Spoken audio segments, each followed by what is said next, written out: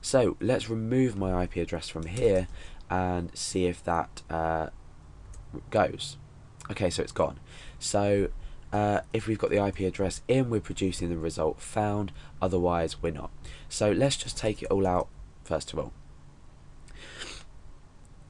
Okay, so if the IP address has been found, we don't want to do anything.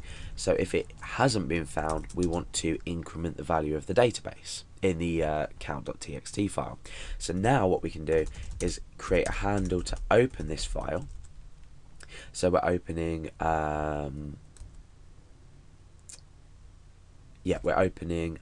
we'll create a variable called file name,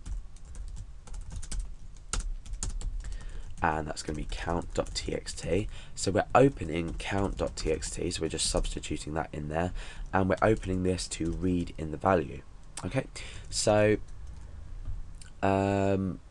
now what we want to do is we want to grab this data, so we can say current equals f read, and we're reading from the handle, and we need a size, to specify a size. So as per the last example in the non-unique hit counter, we used the file size function, and we specified file name.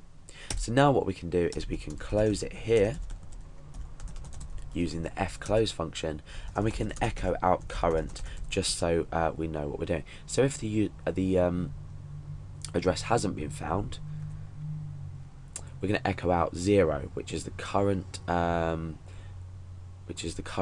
value in count.txt. Now what we want to do underneath this, we don't want to echo that out anymore. Now what we want to do underneath this is say current inc equals current plus 1, so we're incrementing the value. And remember, this is all while the IP address has not been found in the database or in the count.txt file. Now what we want to do is we want to open up a new handle. So we want to fopen, we want to open file name, this time to write. So if you've dealt with file handling, you'll understand this. If not, go and have a look at file handling, and this will clearly make sense to you. We then want to write, and we want to write to this current handle, and we want to write the value of current inc. Then we want to close the file, so we're closing handle, and therefore the value has been updated because we're taking this current inc, we're adding 1 to the value of current, and then we're rewriting it into the file. So write is going to overwrite everything. So let's just double check and see if this works. So at the moment it's 0. I'm going to refresh the page, and hopefully, well, we've got a message here saying the file count.txt has been changed, reload. We click yes, and that's been updated to 1. So let's just close that for now. I'm going to refresh again, and you can see that if we open up count.txt, it's changed to 2. Now this is all well and good, but at the moment it's not unique. So what we want to do is after we've inputted, after we've written to this file, we want to open the ip.txt file, and we want to append an IP address onto the end of it. So what we want to do here is create a new handle, and this is fopen, and this time we want to open, let's go up here, we can just specify that in here actually. We want to open ip.txt, and we want to open that to append onto it. And what this means is we're going to be adding onto it. We're not going to be overwriting like we do with the W, we're not going to be reading like we do with the R, but we're appending to the end of the file. Now what we can do is we can say fwrite, and we're writing to handle, and we want to write the current IP address of the user, which is IP address here. So if we come down, IP address, then what we want to do is we want to add a line break onto the end of it by a backslash and n. Now you've noticed I've used double quotation marks. This n won't be processed as a new line if you use single quotation marks. So if it's not writing to a new line for any reason, it might be because you haven't used double quotation marks.